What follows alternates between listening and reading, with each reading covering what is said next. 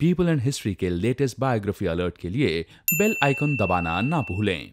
ये कहानी है एक बड़े ही हंगामा खेज गायक की, नाम जिनका शब्बीर शेख, जिन्हें हम शब्बीर कुमार के नाम से जानते हैं।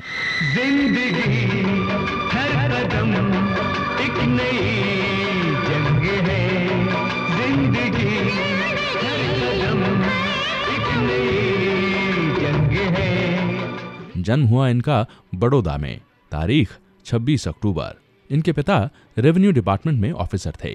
शुरुआत में शब्बीर कुमार साहब दरअसल संगीत के प्रति इतने रुचिकर नहीं नजर आते थे और ये तो कतई नहीं सोचा था कि आगे जाकर ये गायक बनेंगे।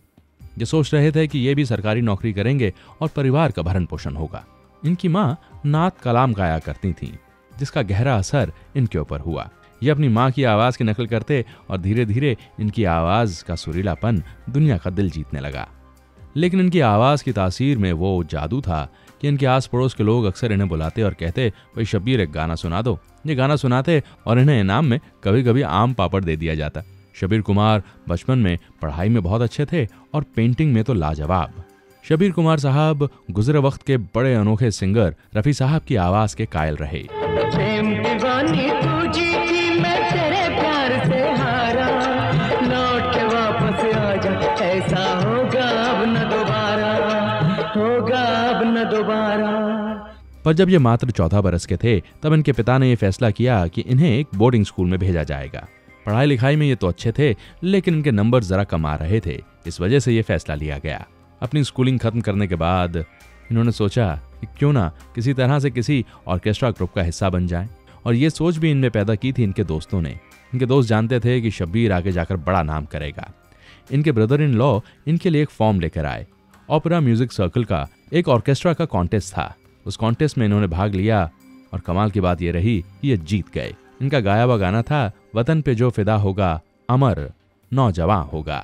साजन आजा रे, साजन आजा रे, वादा किया है प्यार में, कभी हम जुदा न होंगे।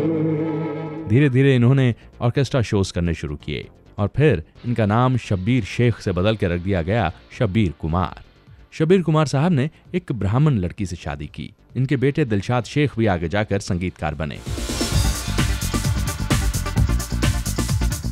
1980 में जब मोहम्मद रफी साहब का इंतकाल हो गया, तब शब्बीर कुमार साहब ने कुछ दोस्तों के साथ मिलकर रफी साहब की याद में कुछ शोज रखे। नाम रखा था एक शाम रफी के नाम। और ये निर्णय लिया गया था कि पहले 10 शो से जो भी कमाई होगी वो एक चैरिटेबल संस्था को दी जाएगी। धीरे धीरे शब्बीर कुमार साहब का नाम आगे बढ़ा और मशहूर मारूफ संगीतकारा उषा खन्ना के पास इन्हें भेजा गया। इनका ऑडिशन हुआ और उषा खन्ना दंग रह गईं कि कैसे शब्बीर कुमार और रफी साहब की आवाज इतनी मिल सकती है। इन्हें मौका मिला गाने का सुरेश वाडकर और अमित कुमार जैसे दिग्गज गायकों के साथ। हंगामा करो हंगामा, हंगामा करो हंगामा, ओ तेरी मम्मी का भाई तेरा मामा, हंगामा करो हंगामा, ओ तेरी मम्मी का भाई तेरा मामा। ये समझ गए कि स्टेज पे गायकी अलग होती है और प्लेबैक सिंगिंग बिल्कुल अलग। सन 1981 में फिल्म सरदार के लिए इन्होंने पहला सोलो गाना गाया। हीरो थे राज किरण। प्लेबैक सिंगिंग का काम भी चल रहा था और स्टेज शोज भी। तभी एक दिन इन्हें महान संगीतकार जोड़ी लक्ष्मीकांत प्यारेलाल के यहाँ से फोन आया। ये पूरी तरह से हैरान रह गए। इन्हें ऑडिशन किया गया और इनके सामने बैठे थे महान गीतकार आनंद बख्शी, महान फिल्म मेकर मनमोहन देसाई और महान संगीतकार जोड़ी लक्ष्मीकांत प्यारेलाल। बड़े ऑर्केस्ट्रा कोरस सिंगर्स के साथ इनका गाना रिकॉर्ड हुआ। गाना था मुबारक हो तुम सबको हज का महीना। ये गाना कुली फिल्म के लिए इस्तेमाल किया गया। बाद में 70mm स्क्रीन पर जब इस गाने को चलाया गया तो सब मान गए कि इनकी आवाज अमिताभ बच्चन पे फिट बैठती है। मुश्किल है रुक जाना, जाना हथेली पे लेके आया तेरा दीवाना। शब्बीर कुमार साहब रेडियो से बड़े मुतासिर रहे और अगर ये गायक न बनते, यकीनन पेंटिंग आर्टिस्ट तो बनते ही। इन्होंने नौशाद साहब के लिए गाने गाए, चित्रगुप्त साहब, शंकर जयकिशन, उषा खन्ना, कल्याण जी आनंद जी, लक्ष्मीकांत प्यारेलाल, आर.डी. बर्मन, लता जी जैसी दिग्गज गायिका के साथ भी इन्होंने डुएट गाने गाए।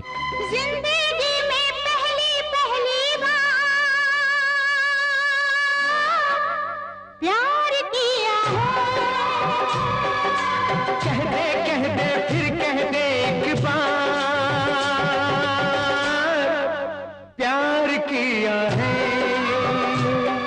तकरीबन एक दशक तक शबीर कुमार बॉलीवुड पे छाए रहे। देश में विदेश में हर जगह इनके स्टेज शोज हुए।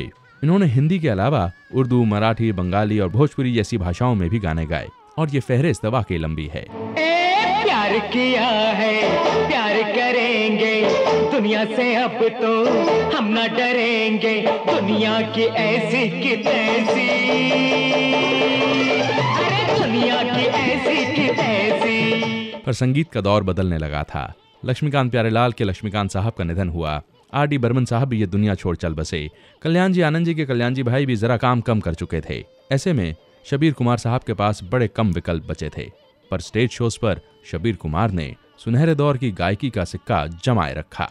यकीनन भारतीय फिल्म इंडस्ट्री में शबीर कुमार का नाम सदैव गर्व से लिया जाएगा। बंधन टूटे ना